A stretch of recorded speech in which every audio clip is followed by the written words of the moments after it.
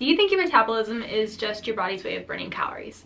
What if I told you it's actually your body's entire energy management system, governing everything from fat loss to hormone health to your immune system? And here's the truth most people miss. Your metabolism isn't just fast or slow, it's adaptive. And if you don't understand how it works, it can feel like you're doing everything right and still not getting anywhere on your fitness journey. Let's change that.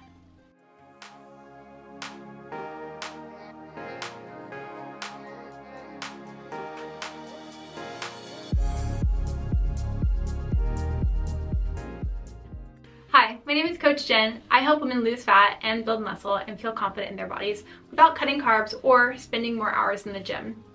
I specialize in metabolism, body composition, and performance. So, if you've been working hard consistently in the gym, eating healthy, and still not seeing the results that you want on your fitness journey, you're in the right place. My clients are high achievers. They do the work, but they're tired of the guesswork. They're tired of doing everything right and not getting the results that they're looking for. In this series, I'm breaking down exactly how your metabolism works so you can stop spinning your wheels and start getting the results from the effort that you're putting in. Subscribe to this channel for weekly fitness and nutrition updates, and if you want daily fitness and nutrition updates, follow me on Instagram at JenWallFitness. Let's clear something up right away. Metabolism is not just how many calories you burn during a workout or how fast your body runs. It's the sum total of the chemical reactions in your body that keeps you alive and functioning. That includes converting food into energy, building and repairing tissues, regulating your hormones, managing your body temperature, even protection from infection. Your metabolism is the engine running under the hood 24/7 and even when you're sleeping. And there are two key branches to understand. Catabolism is your body's breakdown mode. It's when you're breaking down food or body tissue for energy. Anabolism is your body's build and repair mode. This is when your body uses energy to grow, recover, and rebuild tissue. Here's something that's rarely explained well. Your metabolism isn't always in burn mode or build mode. It's always shifting between these two states of catabolism and anabolism. Now, here's the key. You move between these two states constantly, sometimes multiple times in the same day, depending on factors such as food intake. When you're fasted or under eating, your body leans more on catabolism. It breaks down stored energy, like glycogen or fat, aka carbs or fat, to keep you going. When you eat, especially protein and carbs, your body shifts into an anabolic state. Insulin is released, nutrients are delivered to cells, and you get the raw materials for recovery and muscle growth. Another factor is exercise. Training, especially resistance training or high-intensity workouts, is a catabolic stressor. You're breaking down muscle tissue, depleting glycogen, and increasing cortisol. But after training, when you refuel and rest, your body rebounds into an anabolic phase. And this is where muscle repair and metabolic adaptation occur. Now, what happens next is crucial. If you don't eat enough, especially protein and carbs, your body stays in a catabolic state. You feel drained, recovery suffers, and your metabolism slows down. But if you refuel and rest, your body shifts into an anabolic state. That's when you repair tissue, rebuild muscle, and reinforce metabolism to work more efficiently. This switch between breaking down and building up is always happening, sometimes multiple times per day. And it's influenced by what and how much you eat, your quality of sleep, and how much stress you're under. I help my clients get out of that cycle. We don't just track calories, we restore metabolic damage. We use strategic training, fueling, and recovery to get your body to respond again. So if you've been working hard but spinning your wheels, you can click the link down below to apply for one-on-one coaching. I'll show you how to fuel smarter, train better, and finally feel like your effort is working with your body and not against it, so that you can get stronger, leaner, and more confident in your body. So what's the sweet spot? It's balancing both catabolic and anabolic activity throughout your week.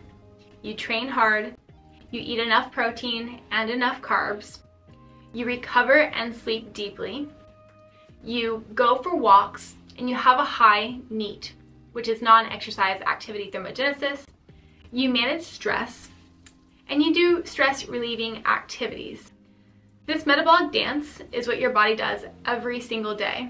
And learning how to work with it, not against it, is the key to looking and feeling your best. So when people say my metabolism is broken, what they're usually feeling is that their energy balance feels off. They're low energy, they're storing more fat than they want, or they're unable to recover. But that's not just a burn more calories issue. That's a lifestyle issue. That's an exercise issue. That's a nutrition issue. Your metabolism can change according to those factors. How does your body actually burn energy throughout the day? We'll break this down into something called TDEE, or Total Daily Energy Expenditure. It includes 4 main components. Your BMR, which is your basal metabolic rate. It accounts for about 60 to 70% of your total daily calories burned. This is the amount of energy your body needs to just stay alive.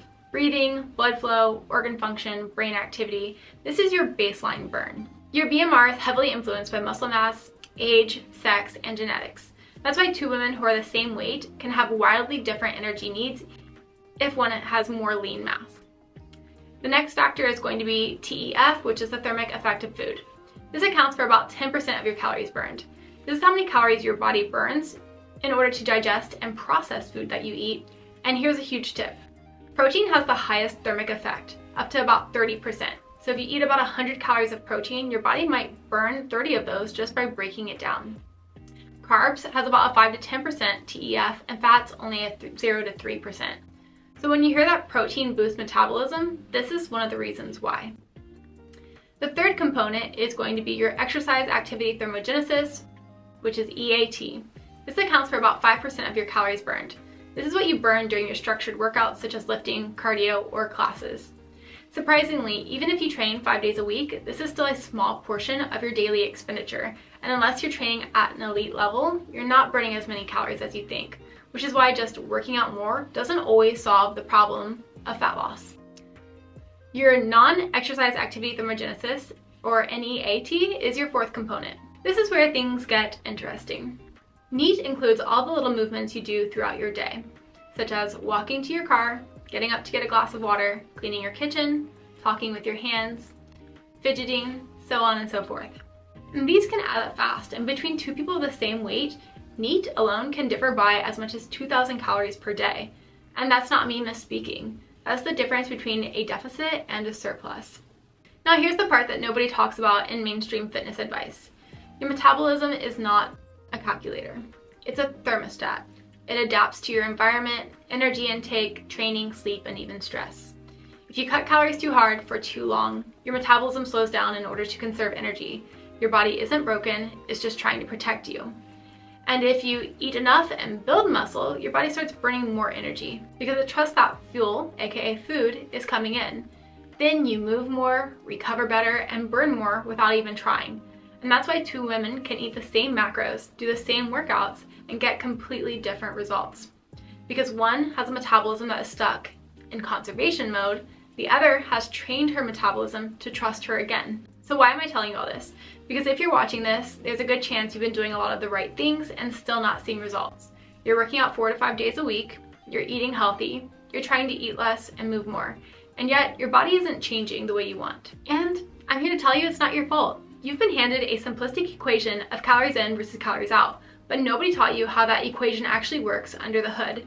And that's why, as a coach, I help women understand and work with their metabolisms so they stop spinning their wheels with programs that don't consider the full picture. Because when you understand this, your body starts working better, your body starts responding, and you actually start seeing results that last. But what happens when your metabolism adapts in the wrong direction? When cutting calories stops working and your body starts fighting back? That's exactly what we're going to break down in part 2 of this series. And trust me, you don't want to miss that. Like and subscribe if you found this video to be helpful, and if you're serious about getting results that match your effort, you don't have to do it alone. I coach women through exactly this process of getting leaner, stronger, and more confident without cutting carbs or spending more hours in the gym. So if you're ready to stop the guesswork and start transforming, click the link below to apply for one-on-one coaching. I'll see you in the next video. Until then, keep your promises to yourself and believe in yourself. It's already yours.